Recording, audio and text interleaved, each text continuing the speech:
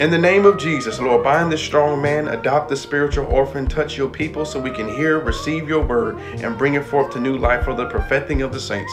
We thank you in advance. Amen. I'm Brother Terry Kellogg. Thank you for joining us on another 7-minute message. This one is kind of another special edition. It's an excerpt from our message we had this past Sunday.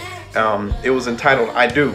But today I just want to focus on today's thought, carry your cross. So if you're human, Brother Kellogg, I want to give you an excerpt.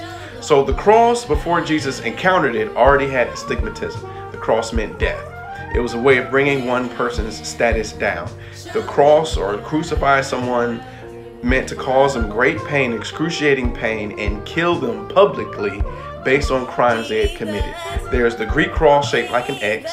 There's the capital T-shaped cross after St. Anthony. The crux humila, which is a lowercase t, but it's lower to the ground. And then the crux immissa, or crux capitata, which is a little higher up off the ground. Jesus said, I'll be lifted up.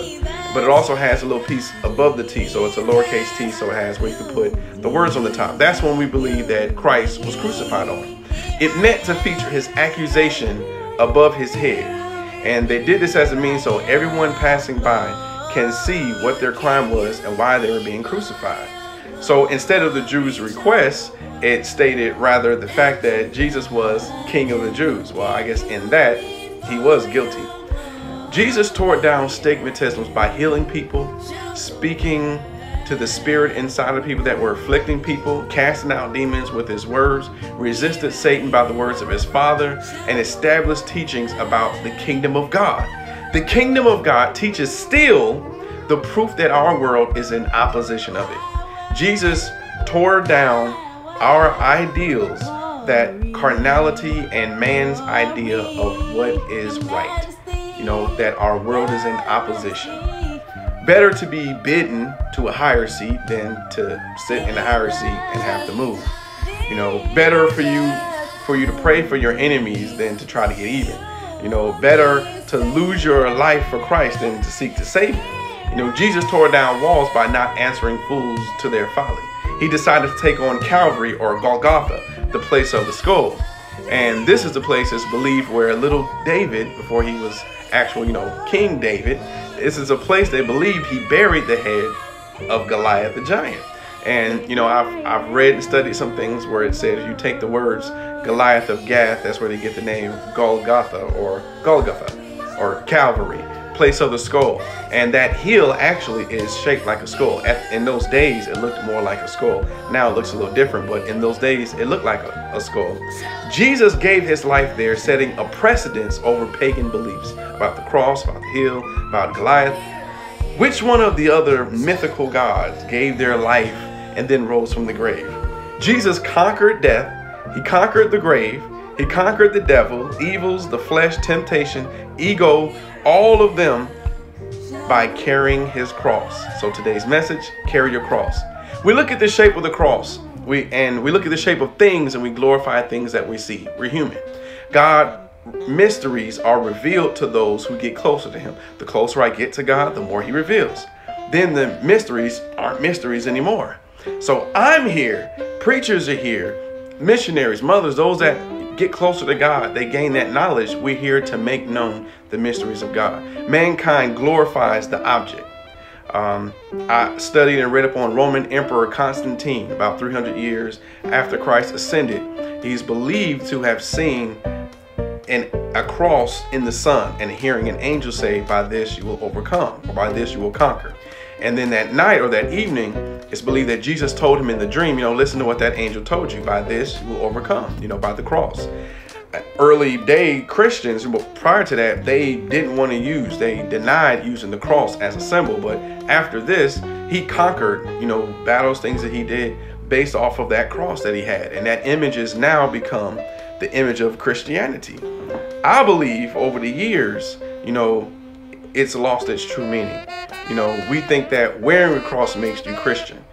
Tattooing a cross on your skin doesn't make you Christian. Having pictures in your home of crosses doesn't make you a Christian.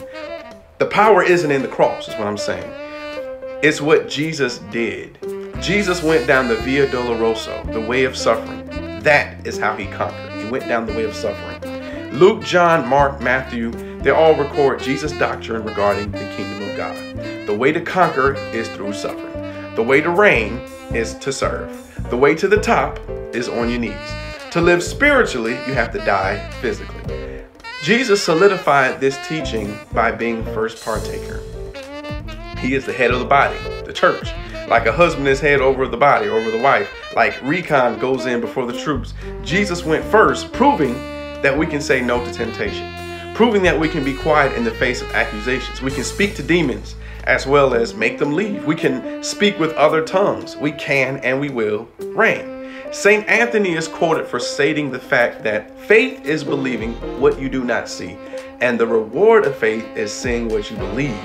We're admonished at Philippians by Superintendent Duckworth. He said, say it until you see it. This is faith. See, down here on earth, we say it. We rejoice being kingdom-minded now, knowing we already have what we asked for. The culmination is a life with a peaceful mind, confident not in what we see, but abundant life, what we believe. God, I am Jehovah, Allah, Adonai, Yahweh, Elohim, the Creator, the Holy One of Israel, Abba, our Father. He has so much value in us. Out of all creation who obeys autonomously and voluntarily, He takes great pleasure in His children who choose Him. The glory is in choosing. Remember the doctrine of choosing.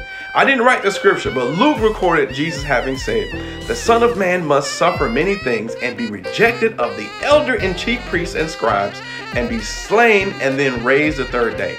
He also said, and if any man will come after me, let him deny himself, take up his cross daily and follow after me.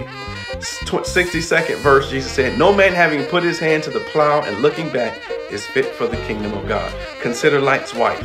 Consider Jonah's time in the whale's belly. You know, Luke goes on in 14th chapter 27th verse. He says, whoever does not bear his cross and come after me cannot be my disciple. Disciple, student, follower. Religions separate based on minuscule details in an attempt to prove who has superior knowledge, more sound beliefs. Jesus died on a stake rather than a cross. He was dead 2 days. He rose the third day, baptized in Jesus' name, or the Son, or the Father, or the Holy Ghost. We separate because some churches, religions, denominations use of the cross. It's idolizing something, going against God's commandments. Get the sound part of Jesus' message. I gave my life for you. No other pagan belief, no other religion highlights in that the Creator dwells within the follower, other than faith in Jesus and being a disciple of Jesus Christ. Not a religion or relationship, a way of suffering. Talk about me, curse me, knock me down, because I pattern my life after Christ. I may lose many on this side, but I will reign with Him on the other side. Who will carry their cross with me? Will you believe? Will you count up the cost? Carry your life of suffering daily? Reign with me, with other believers and disciples of Jesus Christ? Father, in the name of Jesus, save us from our sins and our afflictions and all the things of this world that will cause us to not pick up our cross, our way of suffering, belief in you, and holding on to that and walking through this life. Help us to be a student and a follower of you, and help us to go forth with boldness and make more disciples of Jesus Christ. We thank you right now for this time. In Jesus' name, amen and amen. R, read your Bible. A, assemble with other believers. G, grow in grace and in the knowledge of our Lord and Savior Jesus Christ. Thank you for hearing Brother Kellogg. Please share with somebody. Selah.